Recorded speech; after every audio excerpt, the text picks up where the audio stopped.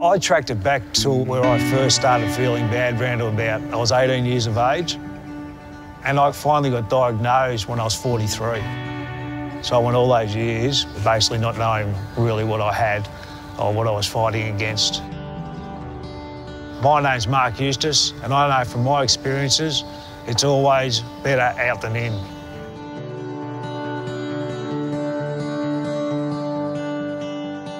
I love playing footy, yeah, but what happened was I track it back to like back in 1983. Well, I didn't feel quite right. My form went down, I couldn't train properly. You know, I just felt really bad, had lots of aches and pains in my body.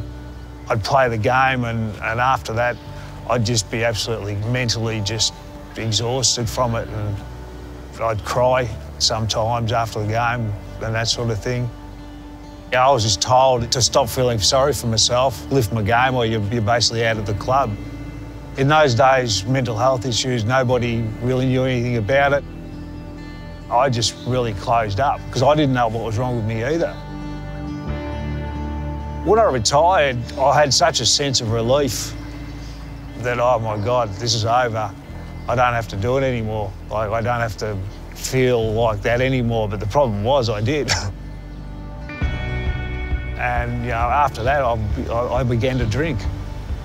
Then I got to a real bad stage where, with the mental health issues, I medicated myself with cocaine to keep myself going. It was just this juggernaut. It was just rolling along and rolling along. I was just headed for disaster.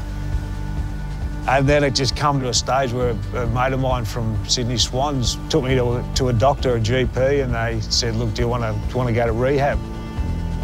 And the day I sort of went into rehab, I got a lift with my mate, and he took me in there, and all of a sudden, all those years just hit me all at once. I just couldn't believe what I'd done to myself. And from that day on, I've been clean and sober for 9 years and 10 months. And my depression, bipolar disorder is pretty stable at the moment. I can't express enough, since I got help, how it's changed my life. Talking and communicating is just really so important, whether it's your GP, your mates, your family. You know, just sit down and just talk about it. Just get it out. Just don't bottle it in, because it's just going to eat you away. I've created a real passion for trying to help people, and by telling my story, I think has given me a lift. That is therapy for myself, when I can get in front of some people and actually tell my story.